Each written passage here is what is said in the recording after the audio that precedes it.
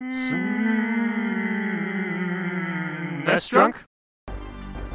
I've only been skiing once in my life. I was pretty terrible at it and nearly broke my neck along with both my legs, so instead I have to settle for skiing video games like this one here, Waku Waku Ski Wonder Shoot, or Waku Waku Ski Wonder Spur. People can't seem to make up their minds about what the title is, but this one was made in 1995 by Human Entertainment, and those folks never shied away from trying something completely different, whether it was the Firemen, SOS, or Clock Tower, but really this game is pretty straightforward. I mean, as far as Mode 7 skiing games featuring SD anime characters go. Now, if you're familiar with this channel, you know I've made it a habit at this point to make fun of certain games that are nothing more than just jumping on a popular bandwagon, whether it's mascot platformers like Bubsy or Frantic Flea, or my favorite, crappy Street Fighter 2 clones like Power Moves or Double Dragon 5. One other massive trend from the 16-bit era was the Mode 7 Mario Kart clone, but the thing is, most of these games were actually pretty solid. Everything from Street Racer to Battle Cars, even Power Rangers Zeo Battle Racers, and you can put Waku Waku Ski Wonder Spur in that category as well. It's really not all that unique, other than the fact that it's skiing instead of racing cars, but it's a perfectly solid racing game in a similar vein as the original Mario Kart.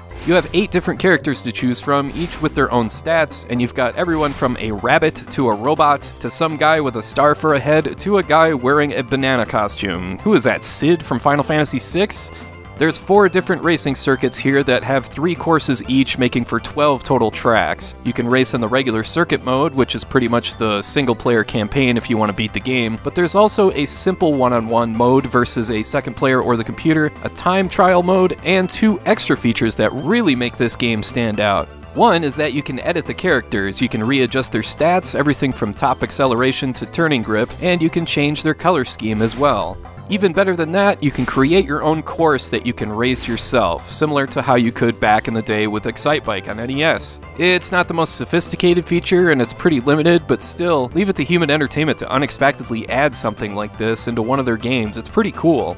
Another really nice feature this game has going for it includes a trick that you can race against ghost data. If you finish in the top 5 of a time trial, then you enter a name, and it can be anything. Move your cursor to the end of the name entry and hold down L and R while hitting B repeatedly, then reset the game when the screen changes. When you go to choose the same course in time trial mode, the game will ask if you want an instructor. Choose yes, and you can race against your own previous time. Unfortunately, this will disappear when you power off the console entirely, but it's still a really fun feature to have.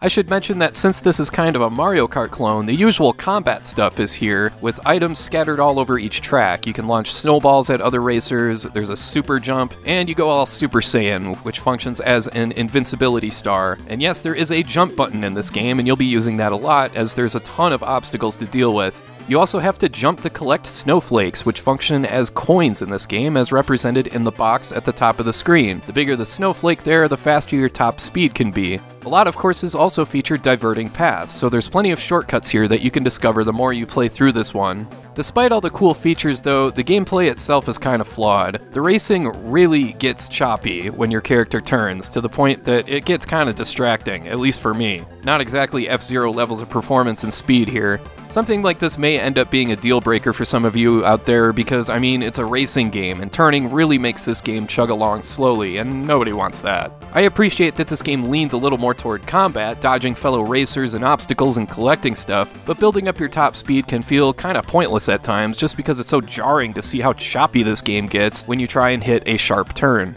I still think this game is worth checking out though. As a racing game it may be flawed, but it's still pretty fun, and all the extra features like the editor and the ghost data are what put it over the top. There's no English translation available for this one, but you don't really need one. Yeah, you'll have to fumble around with the editor a bit to figure out which option does what, but still, if I can figure it out, then you can too. This game only came out in Japan and never received any kind of remake or re-release, so this is another game that you've got to play any way you can. Alright, I want to thank you for watching, and I hope you have a great rest of your day.